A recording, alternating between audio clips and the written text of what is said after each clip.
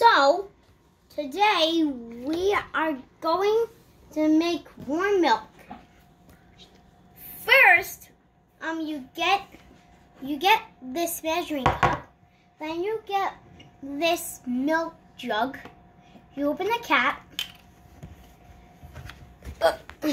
This thing is quite heavy. And you just pour the milk.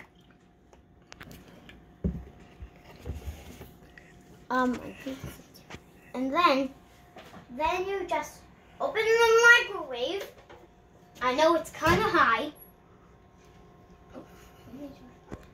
And then you put it in the middle.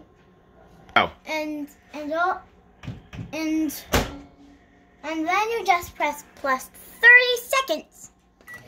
And it says express. And then you just wait for it and wait for it and wait for it.